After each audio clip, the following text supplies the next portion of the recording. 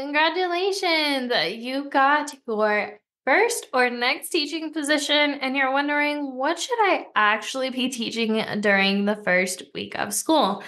In the years past, I started off as a kindergarten teacher, and despite having numerous student teacher placements, I never actually paid attention to what my mentor teacher taught during the first week of school. And so, as the first week was approaching, I realized I had no idea what I should be teaching.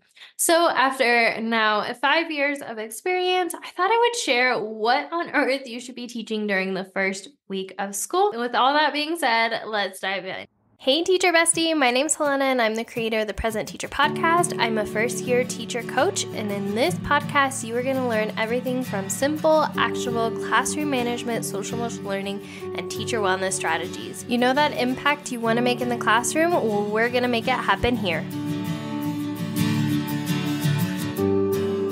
The first thing I recommend you have your students learn during the first week of school, or the thing I recommend you teach during the first week of the school year, are procedures and expectations. Now, procedures are how you expect your students to interact with each other or throughout the room during the classroom or in the classroom during the school year. And expectations are the same thing. How are you expecting students to behave in the classroom? Behavior is just simply communication. So how are they interacting with each other and other things and resources in the classroom, essentially? Now, in general, I recommend teaching 3 to 5 procedures during the first week of school. In weeks past, I've covered the 3 to 5 procedures I recommend teaching at a primary level. I'll make sure to link that in the description down below. But here's a quick overview. If I were to go back to the first week of school, how I would model and introduce a procedure. So let's say, for example, we're going to do class calls. So maybe the first week I decide I want to introduce class calls. I'm going to say, good morning, class. Today, we're going to be focusing on class calls. Now, class calls are how I expect you to pay attention to me, or how I expect to get your attention, and what we expect to do after. So here is a class call and what it's going to look like and sound like. So I'm going to start as the teacher. I'm going to say, class, class. Now pretend I'm the student. I'm going to say, yes, yes. Now, what did you notice that it looked like and sounded like? And then I would dive into that. I would notice and that you said it back, then your hands were still, your eyes were on me, and your voice was silent. We'd have a discussion about that. And then I'm going to be like, okay, great. Now let's talk about why that's important. We'll discuss that's important because it's important to listen to direction so we don't get lost later. Your students will guide this conversation. The reason I add the why to this is because students will have more buy-in when they know why it's important. That way later they can remind themselves, oh, I'm supposed to be at a 0 because, and then the reason why. After you do that, I'm going to introduce the wrong way to do it. All right, class. So now I'm going to show you the wrong way to do it. So pretend I'm the teacher. Class. Hey, what did you do this weekend? What did you notice that this procedure didn't look like and sound like? And then we're going to discuss what it didn't look like and sound like after I modeled the wrong way to do it. They're going to talk about, oh, you didn't say it back, or you were still talking to your friend, or you completely ignored the teacher. Why is that important? Or why is it important not to do that? And then we'll have a discussion. Then I'm going to have a couple students model it for the class, and then we're going to practice as a whole. So when you are thoroughly introducing a procedure, this is why I recommend only 3 to 5 during the first week. And then as they get consistent with it, have really high expectations of how you expect them to do it. So if my students are still talking when we're practicing, I'm going to do it again and again and again. And I feel led to have this conversation with you. I know I've said this a lot, but when I started teaching, I was told not to smile until December. I was too bubbly of a teacher, I was too engaging, I was too fun, and my students would walk all over me. That's not true. You can be the fun and engaging teacher if that is your personality and teaching style, but you can also have high expectations. This is how I get my students to have high expectations and follow my high expectations while still being the fun and engaging teacher that I am, just naturally in my teaching style. I have them practice over and over again, and I have clear expectations, boundaries, and consequences when students aren't, so that we can have fun. So that way I can be bubbly, that way I can be silly, and we can rein it back in. So when you're doing this, don't be afraid to have them practice over and over again, because that's how they get good at it. And they say it takes up to 21 times for someone to practice something before it becomes a habit. You want to have your students practice a lot until it becomes a habit. Why do you want it to be a habit? Because when it's a habit, they don't have to think about it. They are naturally doing it without you saying anything, without prompting them, without reminders, without consequences. It is already ingrained and natural for them to do. And when you have enough habits around the expectations and procedures in the classroom, what happens is, this beautiful thing called February or sooner, where your students are doing and following expectations without you doing anything. You get to sip your coffee, you get to sit back and enjoy an automated classroom. So, anyways, first thing you want to do is to teach procedures and expectations. Like I just mentioned, pick 3 to 5 for that first week of school. The second thing you want to teach during the first week of school is how to utilize resources. So a good example of this is, as a primary teacher, I love to use centers, because when we do centers, I can differentiate instruction and I can meet the needs and skill level of my students, and I can pull back for small groups during this time. So what this looks like is I often have 5 to 6 copies, one for each student, in that center, and they're in clear sleeves. So one of the things I might teach are how to use clear sleeves, what it looks like and sounds like, and markers. The reason I use clear sleeves is because I can reuse the same copy year after year, and I can just pull them out and they're done, and centers are done after the first year, and it's life-changing. So beside the point, using that first week of school to really get practicing and talk about the expectations and how to utilize resources effectively that they're going to encounter throughout the school year. Another example is, in second grade, we use 10 blocks a lot because we are learning 2-digit numbers and 3-digit numbers. Eventually, we add and subtract 3-digit numbers. So I want to show them what it does look like and sound like. Notice this is going to sound a lot like the procedures. What it does look like and sound like to use these resources, what it doesn't look like and sound like, why it's important, why we do it that way, and then practice and practice and practice. So we might be practicing what it looks like and sounds like to use 10 blocks during the week. We might be look like and sound like to use pattern blocks, or morning tubs. I use morning tubs in the morning. Think about what different resources you're going to use throughout the school year and start introducing them now, because if you introduce the resources now, instead of having to introduce them the first day you need them, you can then just do a quick review. All right, class, yes. Remember, today we are using 10 blocks. Remember when we used this the first week of school? What did it look like and sound like? What did it not sound like and look like it sound like? Why is that important? You get the gist, but it's really important to introduce those resources that you're going to use often ahead of time, so you're not having to deal with disruptive behavior as much during the school day when you need it during content. So, as a quick recap, so far we've talked about the first thing you should teach during the first week of school is the procedures and expectations. The second thing you should introduce or talk about is how to utilize different resources. Now we're going to talk about the third thing, which is reviewing previous concepts.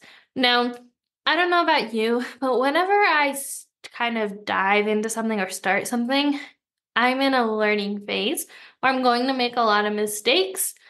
I'm just getting in the groove of things, maybe, and I'm not quite as fast paced as I will be in a couple weeks after doing it. And the same goes for our students. That's why a majority of the curriculum that you'll see, they have review lessons or modules for the first couple weeks of school. That way you're reviewing old concepts, and then you have a good idea of which skills your students are maybe missing. So then you can supplement those during your small groups. You can start grouping students based on skills. You can start pulling them back to meet those gaps. You can also start differentiating instruction and start tailoring your centers and extra practice towards those skills. That's why I recommend whatever grade level you're at, you review any previous concepts students are going to need in order to be successful for whatever you're teaching. So in second grade, we use the first month and we're reviewing after we do a couple weeks of procedures, expectations, resources. We then dive into first grade concepts. We review anything they should have known from first grade. And then if I notice, hey, this student is really struggling with two-digit number sense, I know I need to pull that student or give them supplemental work to help build that skill. That way, when this comes up later in the curriculum, they already have that extra support to be successful when it comes up. So that's why I recommend reviewing previous concepts during the first week of school. So the last thing I recommend doing during the first week of school are themed weeks. Now, you may have noticed I said I don't recommend teaching curriculum during the first couple of weeks of school, or at least the first week. I personally like to have a couple weeks of breathing room to teach procedures and expectations, how to use resources, how to build relationships, building that team community in the classroom, building positive relationships with the families. I like doing all of that before I dive straight into content because it's kind of easy to get our head down and focused and curriculum mapping and, trying to stay on pace. That's why I love to use themed weeks. Now, themed weeks are where you have a certain theme for the entire week or month or so forth. I particularly love using this for elementary because I like to use books. Now, a little bit about me. I'm a nerd.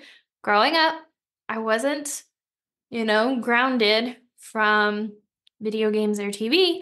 I was grounded by books. I know. I read Nancy Drew at Barnes and Nobles while my family shopped at the mall. I know I'm a nerd. Anyways, I like taking books and bringing them to life. So, what I like to do for my kindergarten class when I was teaching kindergarten is I like to use the kissing hand.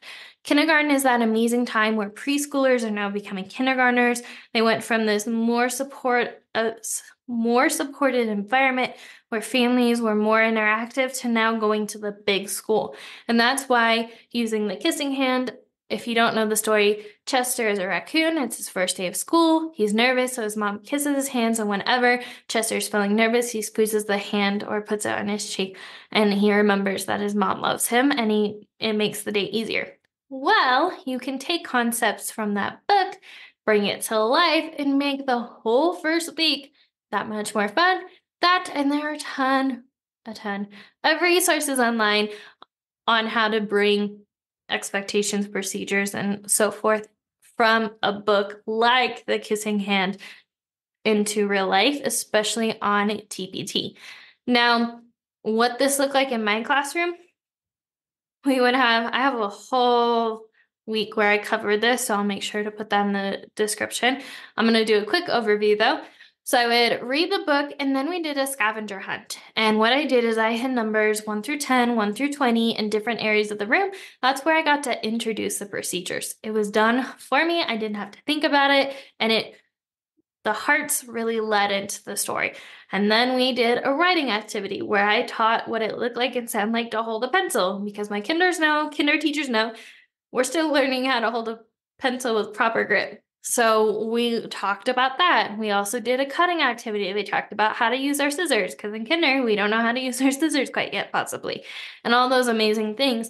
So all I had to do was look for resources at a kinder or pre-K level for Chester and the Kissing Hand or heart themed, and I just brought that book to life by incorporating it during the first week. For my second grade group, I love to use How Full Is Your Bucket? If you haven't read the story, highly recommend it, especially if you want to build a strong classroom community. Second grade is that amazing grade where students come in very independent. They know their own likes and dislikes. And by the end, they're starting to build that inner circle and they're starting to be aware of the students around them and their likes and interests and relating to each other. That's why building a strong community during second grade is such a good idea, which is why I use this book. And a quick overview, if you don't know the story, is the little boy, Alex, wakes up with a bucket over his head and Every time the bucket is full, he's feeling happy. And every time the bucket is empty, he's feeling upset, dysregulated. And it talks about activities that brings your bucket up, like complimenting someone else, puts water in both buckets.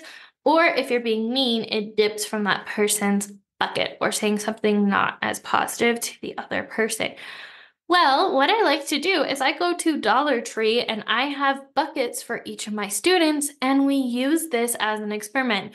I show them with water what it looks like to fill buckets and dip buckets, and throughout the year, we have bucket dipping and bucket filling activities, and we can refer back to that throughout the school year. I also like to do a scavenger hunt with buckets around the room, numbers 1 through 10. I could do counting by tens, whatever I want to review in second grade, whatever grade level. And again, I teach those procedures and expectations depending where it's at. We may take a tour around the school, what it looks like and sounds like to get in line and walk in a line. That's a great procedure to teach during this time. You get the idea. But overall, back to my main point, themed weeks make it easier because instead of trying to figure out what on earth am I going to teach, I have items mapped out for the week, and I can focus on those skills, those resources I talked about earlier in a simple way. And I'm not spending a lot of time planning. I know the procedures I'm going to teach. I know which activities I'm doing which day, and it's done. And then once you have done this once or twice, you kind of have a good idea of what the flow is going to be like. All right, so that wraps up everything you should teach during the first week of school. I'm going to do a quick recap. The first one are procedures and expectations. Remember, I don't recommend doing more than 3 to 5, depending on your students. Now, if they're showing signs that they're ready to move on, by all means, use your own intuition. And if you feel like your students got it, move on to the next. Second thing, how to utilize resources you're going to use later in the year.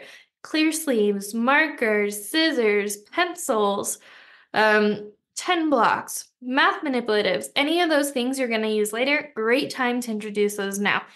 Third thing I recommend teaching during the first week of school is reviewing previous concepts. Instead of diving straight into content, take some time to review concepts they learned in the previous grade. That way you can see where the gaps are, kind of use this as an assessment, and kind of build up that momentum towards starting the content. The fourth thing I recommend that you teach during the first week of school is use themed weeks to plan out your activities, because it makes things so much easier when you have this all planned out. All right, so that wraps up everything about what you should teach during the first week of school. If you want one spot to refer to all the links I mentioned and more, including my must-haves for my classroom, the mistakes I made setting up my classroom, what procedures I teach during the first week of school, and everything in between, more about the kissing hand or how full is your bucket, I created a ultimate classroom setup guide. It has the top 10 questions and or tips that I have about setting your classroom up for a successful school year. So if you want to download that guide, I'll make sure to put a link in the description so you can download that for free. My gift to you as a congratulations for setting up for the school year, and to help you get ahead and not make the mistakes I did setting up for the school year. The second item or resource I have for you is in a couple of weeks, I will be doing a classroom kickstart mini course. Now, in this case, over the summer, I only teach it once live. The rest of the year, you can enroll, but you won't get that live support you do during the summer. So during the summer, I like to do a live enrollment where you go over everything you need to set up your classroom for success. Now, something you may not know about me, I love to travel. I love to hang out with my friends. I love to read. No surprise there. I don't want to spend my entire summer getting ready for the upcoming school year. And trust me, I've done that in years past. So along my journey, I came up with a 4-week system to setting up my classroom to success. Here are the things we cover. We cover a classroom management plan. I start my year with a clear, concise, revamped classroom management plan. That way I know what procedures I'm teaching, when I'm teaching them, how I'm going to deal with disruptive behavior and everything in between. We also talk about communication. How am I going to set up for parent night? How am I going to be consistent with communication? And how am I going to start the school year off strong? We also talk about organization. What are the different areas of my classroom going to look like? What's the flow of my classroom? What resources do I need? How am I going to set those up? And how am I going to teach procedures around those different areas? The fourth area is planning and prepping. I want to have the first week, if not the first month, planned and prepped, ready to go. That way, when it's time for teachers to come back, I'm already done and I can spend that time getting to know my families, any last minute touches. If I have meetings that week, it's not that big of a deal, but I'm set up. And again, 4 weeks. I don't want to spend my entire summer. I love my kids. I love my future kids. I don't want to spend my entire summer getting ready. So I use 4 weeks throughout the school year or over the summer to get ready. The rest of the 4 weeks are completely off by the pool in the mountains hiking with my dogs Coda and Kenai. I'm not working during that time.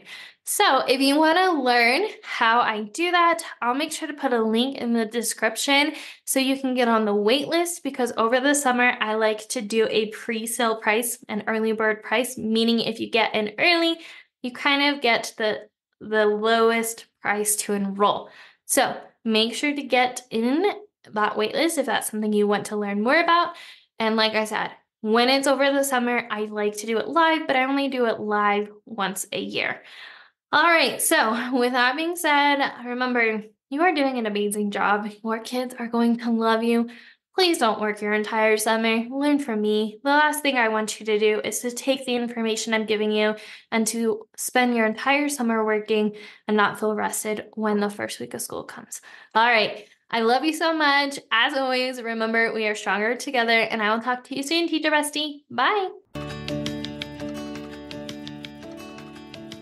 Thank you so much for joining me on today's episode. I hope that you were able to take away some value that will help you thrive inside and out of the classroom. It would mean the world to me if you could take 5 seconds right now and leave a review on this podcast. And if you found this podcast especially helpful, make sure to take a screenshot of this episode right now and tag me on your socials to let me know you're listening. As always, remember that we are stronger together. With all the love in the world, Helena, aka the Present Teacher. See you next time, Teacher Bestie.